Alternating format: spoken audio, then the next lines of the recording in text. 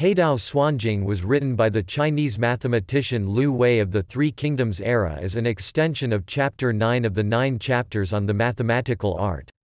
During the Tang Dynasty, this appendix was taken out from the 9 chapters on the mathematical art as a separate book, titled Haidao Suanjing, named after problem number 1, looking at a sea island. In the time of the early Tang Dynasty, Haidao Suanjing was selected into one of the 10 Computational Canons as the official mathematical texts for imperial examinations in mathematics.